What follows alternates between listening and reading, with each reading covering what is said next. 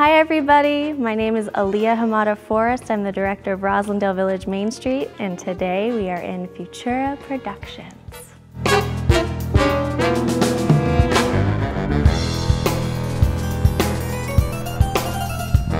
Hi John. Hi Alia. Thank you for having us up at Futura Productions. It's always surprising when people find out there's a production studio in Roslindale. Can you tell us a little bit about Futura Productions?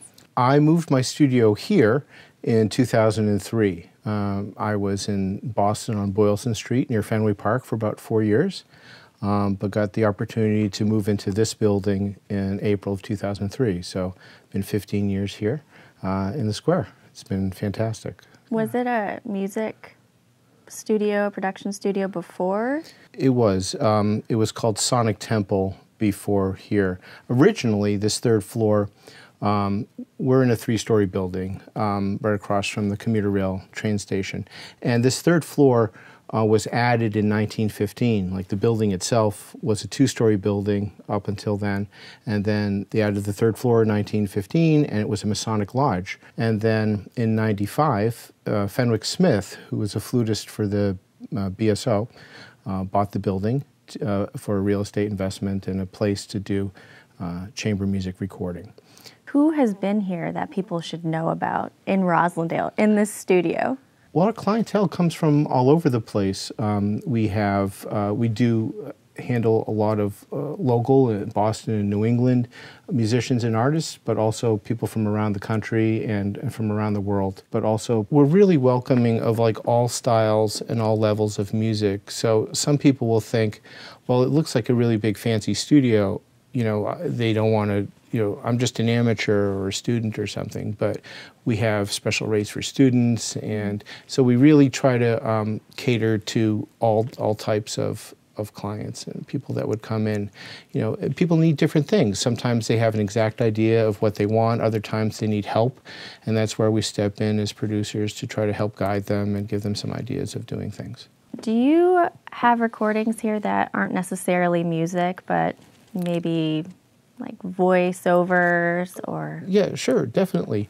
People have done some spoken word things.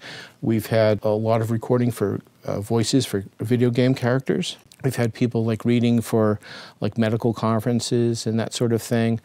So there's all sorts of needs for audio. I heard this is the biggest music production studio in New England? Is that? Yeah, we're in the control room right now, but we have a very large performance room, and we can fit orchestras in there and choirs. We even have a recording choir for the studio.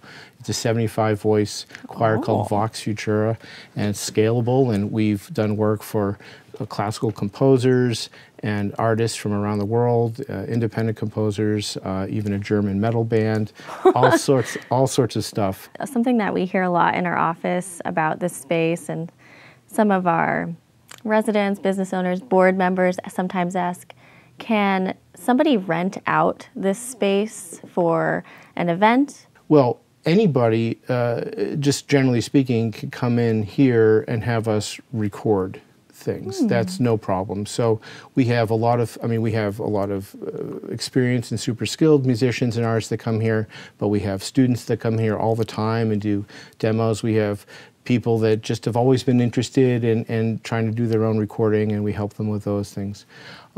But then sometimes people want to have functions here or concerts, and we can't have things that are open to the public here, but we have private recitals and things like that. So that is something that is possible for people to do. And we've had, small like fundraising concerts, or sometimes there'd be a piano teacher or a voice teacher that will want to have a recital for their family and friends, that kind of thing. So we can do things like that.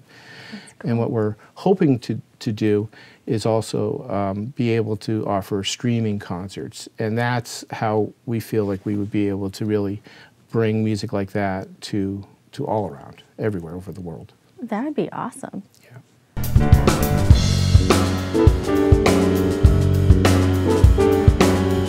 Whoa! Wow. So it's 38 feet wide by 60 feet long with a 22-foot ceiling. Wow. And to put that in perspective, that's the same size as one of the most famous studios in the world, Abbey Road, which is where the Beatles did a lot of their recordings. That's really cool. So we're able to fit up to a 75-piece orchestra in here, or a 100-voice choir, or bands, or any sort of thing that we have. In fact, this weekend we have a 20-piece orchestra coming in of professional musicians who are going to be performing student compositions from Berkeley for a class. So the students will get to compose this orchestra of 20 people. Wow. So that's all being set up on Friday. You do have a lot of stuff in here. Yes, we have loads of chairs and music stands, and a lot of microphone stands and microphones. And why are those microphones so high up? Those, for example, we just had a string quartet in on Monday with clarinet, and the way you do that is you'll have microphones that are closer to the instruments, but then you'll have these microphones at a distance capturing the whole group. Cool. And so that's what they're for. And is this where people can just sit? People can sit, but also, let me show you, it's part of the acoustic design here, too. So these are known as bass traps, so they help control the low-end frequencies in the room, make it sound better. Cool. And we also have other acoustic things, like the cylinders on the wall, and the panels on the ceiling, and the arches, and that sort of thing. So that's all designed to help control the sound. But also, the woodwork, this was a lodge room. This is where the lodge would have meetings. And so all this woodwork, the dental molding and the columns and all these things, those were all from the lodge. And that uneven surface breaks up the sound. It makes it sound more natural. Wow. So this was a Masonic lodge. That's right. Okay. Yeah. And that art is original from that time period? That's right. It's actually of Corinth, which makes a lot of sense because that's Corinth Street that's right behind us. Okay. Yeah. Cool. Yeah. And we have a piano. It's a large Steinway concert grand piano, like you might find at Symphony Hall. Wow.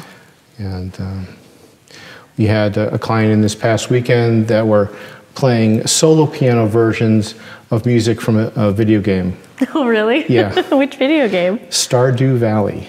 Don't know it. It's a farming game. You should, cool. should try it out. So. I'm afraid to like touch anything.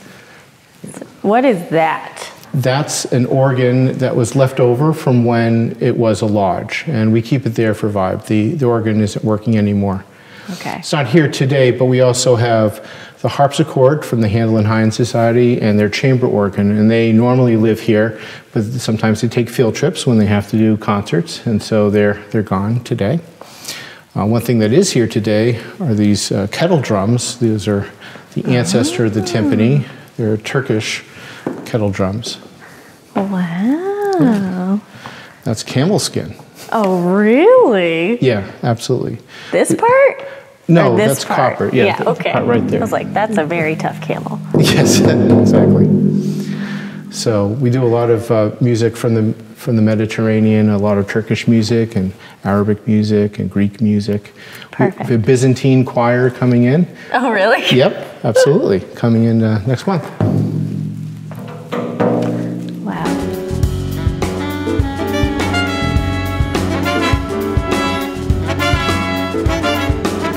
Thank you so much for watching this video, Roslindale. If you're interested in seeing more, click subscribe to subscribe to our channel.